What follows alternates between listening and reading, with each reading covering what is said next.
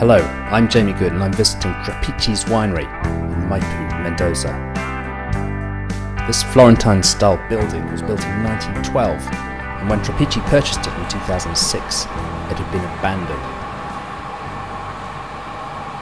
Inside, they preserved some of the old winemaking technology, including presses and conveyors powered by a system of pulleys. And also the wine to Buenos Aires.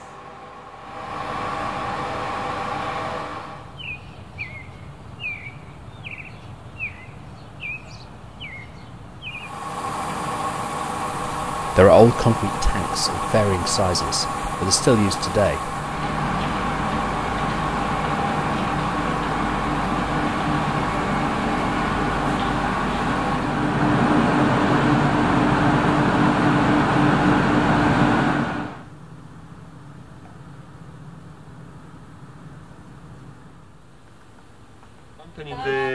In the soil, and all the north part, this is in this way. Sorry, guys. This is in this way.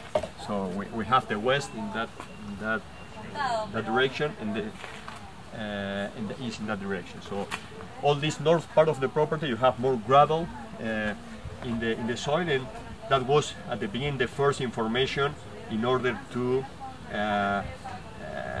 decide which variety to put in different part of the vineyard. So here we put the reds. Also in this part, yes, these two blocks is Malbec. But then we decide to plant here all the Pinot Noir because we have more uniform soil for Pinot Noir, and also we have a less stressful condition for Pinot Noir. So you can plant a vineyard regarding row orientation, regarding the soil interception, or regarding your soil types. So if you cross different soil types with the row, it's going to be, let me, if this is the property, oh, sorry for the draw.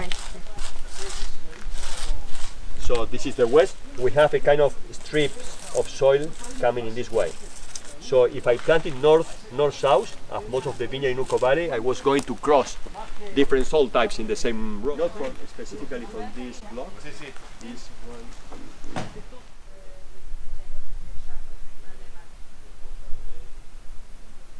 Try to well irrigate Chardonnay in order to get more aroma expression.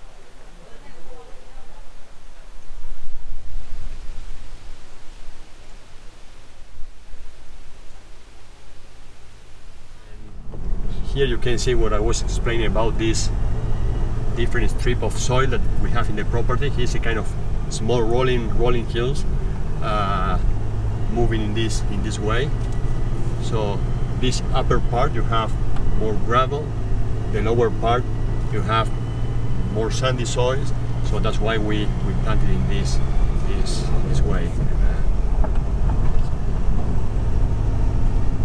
A1, plus. Triple A spot. Here you can see the cluster size and the shoot densities and the color of the leaves. It's very important for Malbec. When you start seeing this yellow color, like a lighter green, are places usually with a lot of quality potential, as well as this reddish color of the petiole. This is like a good explanation of phenotypic expression of high quality terroir for Malbec. Lighter color, this reddish peduncle, and then close to harvest you can see always you can see this reddish color in the rachis. This at harvest time is really red, the rachis, and we saw that the phenotypic expression was not the same.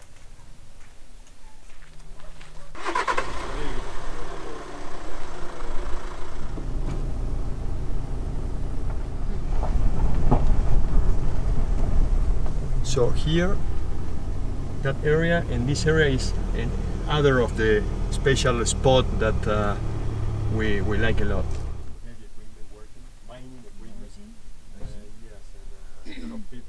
day with the people, you know.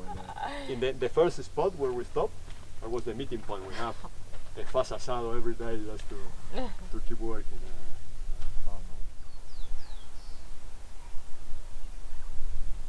It's like having a most difficult child that you love the most because it's the one that requires the most attention.